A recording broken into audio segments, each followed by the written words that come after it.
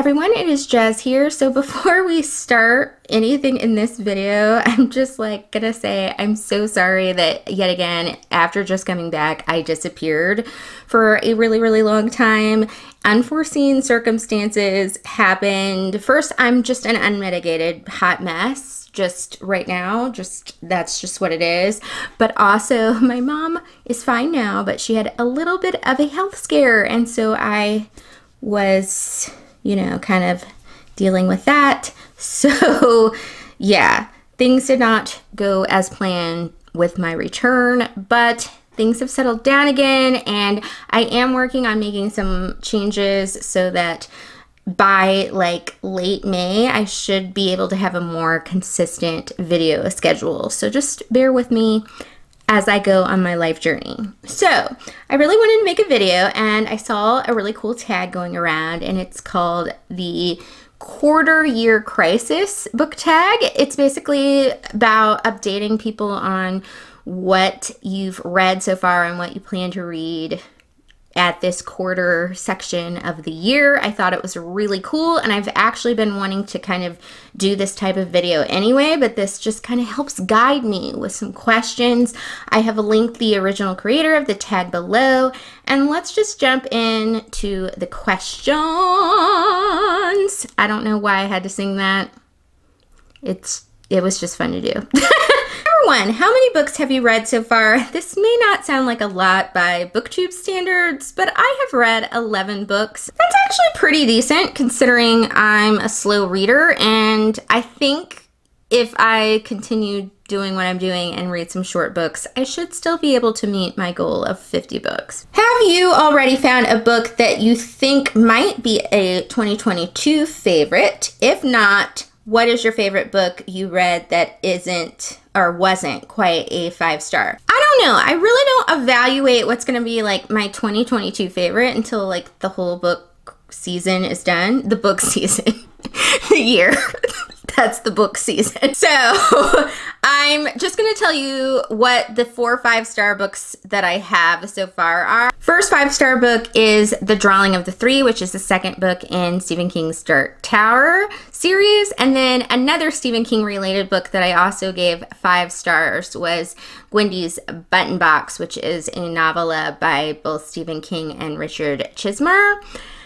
And then I completed The Curious Incident of the Dog in the Nighttime by Mark Haddon, and this was a lovely, awesome read, as well as the third book in the Memory, Sorrow, and Thorn series, To Green Angel Tower. Really glad that this one received 5 stars because it's quite a chunker, and it's also the reason why I've only read 11 books so far this year, because it's the size of 3 books. Any 1-star book / least favorite book of the year? Hands down, my least favorite book read so far is Passable in Pink by Mike Sachs. And honestly, I'm not mad that I picked it up. It worked for one of my reading challenges, for one of my Storygraph reading challenges. It also was free with my Audible subscription. It was in the included section, so I didn't waste a credit or any money on it.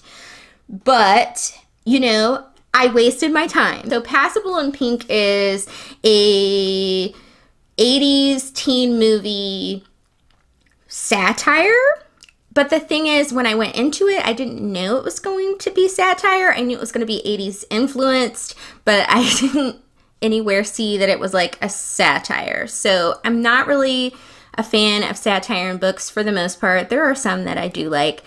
So if I'd known that, I probably would have picked the book up in the first place. That wasn't, however, the reason why I didn't enjoy Passable in Pink. The reason I didn't enjoy it is because the plot was not great for me. And then on top of that, the humor was really forced, really badly executed, and sometimes I got what the author was trying to do, but I just didn't like what they were trying to do. And on top of that, I really did not enjoy the characters at all. They were a bad amalgam of John Hughes characters.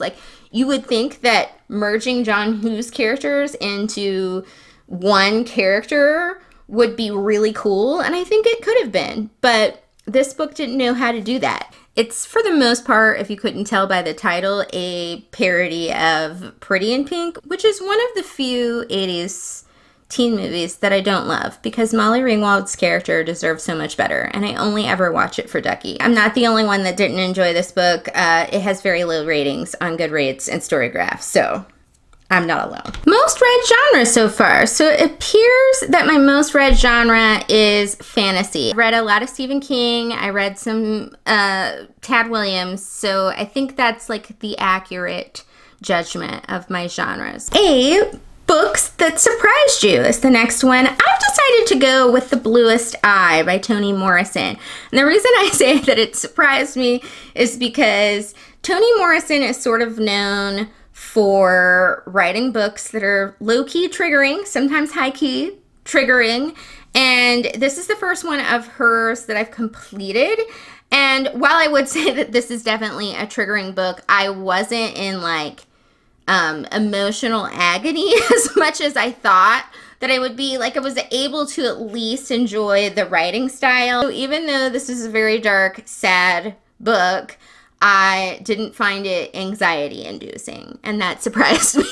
Next we have the book that's come out in 2022 already that you want to read but haven't yet. I think the only book that I know that might have come out recently, I think it came out, was Gwendy's Final Task, which is the third book in the Gwendy's Button Box kind of series. I'm reading these books for the Dark Tower readathon, which is a year-long readathon that's going on, and since they're kind of connected to those books, that's what I'm reading. So I've read the first two books on the like readathon schedule. It's not till like later on, I think, because for the first time readers of the entirety of the Dark Tower books, they don't want to like spoil some stuff for you in the main series, is what I'm guessing.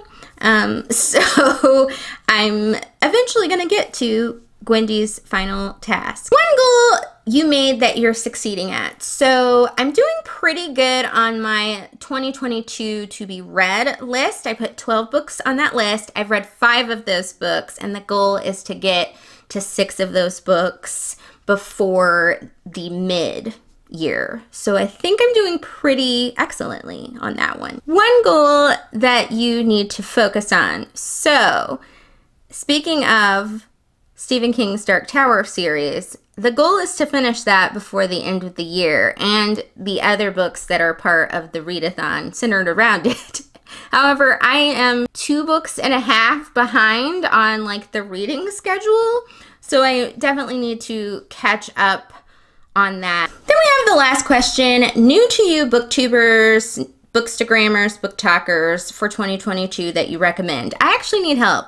I'm the one that needs recommendations because I'm actually kind of trying to find new book social media people. I don't have TikTok, so maybe not book talkers, but if you want to recommend me some new to you ones below. I've been watching a lot of booktube through actually YouTube suggestions, but not really following through on like watching people's full content.